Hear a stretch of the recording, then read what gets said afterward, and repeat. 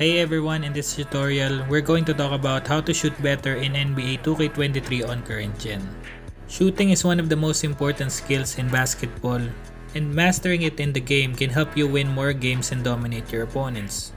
The first tip that we have is create your own jump shot or find a jump shot that you're really comfortable with. Don't try to imitate others as everyone has their own unique style and preference. Spend some time on experimenting with different jump shots and find the one that works best for you. Once you found it, stick with it and practice with it consistently. Now, as we guys all know, one of the biggest enemy in multiplayer is the delay. So now that you have found your jump shot or created your jump shot, how do we practice your jump shot? The second tip is to practice with friends on your mic court. Like I said, one of the biggest enemies in multiplayer, especially on current gen, is delay. It can be hard to practice shooting in multiplayer modes because of this delay, and not all the time you're gonna have a chance to shoot the ball, especially if you're doing 3v3 or 1v1. However, practicing with friends on your mic court can help you get used to the delay and improve your shooting accuracy.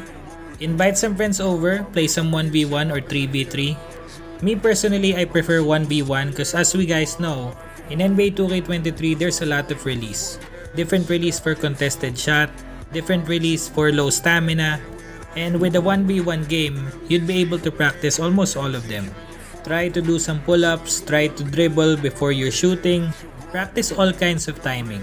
And by doing this with friends on my court, you'd be able to practice the release timing with the delay as well. If you don't have friends to play with, join us on Discord. Just go to my profile, click the link on my bio, so you'll have someone to play with. Anyway, that's it for this tutorial on how to shoot better in 2K23 current gen. Remember, to find a jump shot that works for you, practice with friends, practice consistently, and with these tips, you'll be shooting better in no time. Thank you so much for watching and we'll see you in the game.